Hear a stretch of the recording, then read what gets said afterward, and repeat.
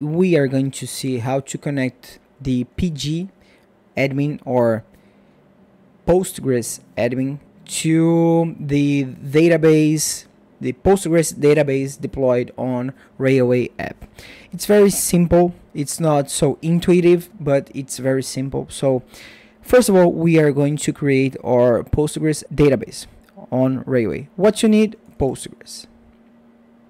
We can double click here to see our deploys logs. It's deploying.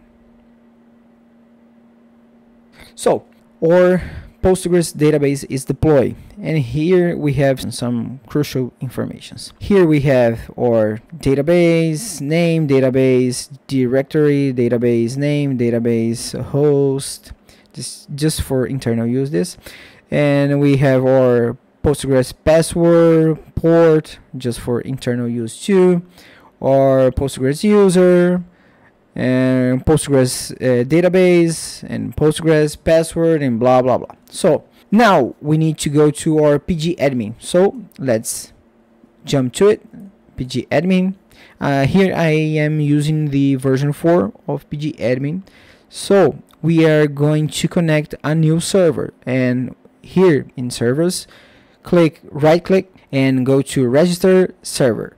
Here in the name we can put whatever name we want. Okay, in the connection tab, in here host/address, here is the big tip for our connection. We go back to our Postgres variables, and here we copy this database public URL. Why? Because in this public URL we have all the data that we need. We have our database name, we have our port, we have our password, we have our Postgres user. So first of all, we are going to connect. Before the add, we are going to copy this URL. So we copy it and we paste it.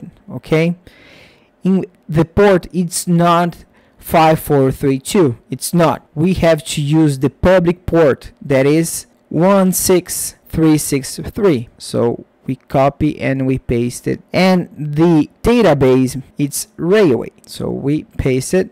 The user is Postgres, the password is this. We copy and we paste it. Okay, my apologize guys, Postgres user, my mistake, my bad. So Postgres, and the password is pasted here. So we can put it side by side, and here you are going to see we have our URL, we have our port, we have our database name, we have our user, and we have our password. Okay, now we are going to save it.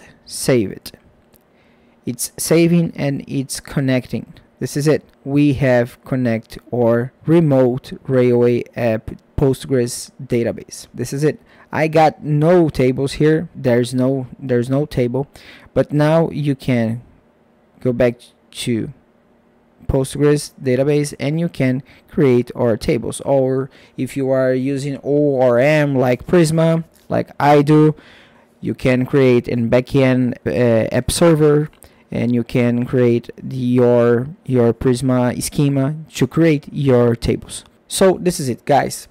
Just for conclusion, we create our Postgres database on Railway. Here in create app, we double click and we had access to our informations. We copy the public URL, we paste it on our text editor. Here we connect our URL here. This is the port, this is the database, this is our user, and this is our PostgreSQL. Okay, I hope you enjoy it, and bye bye.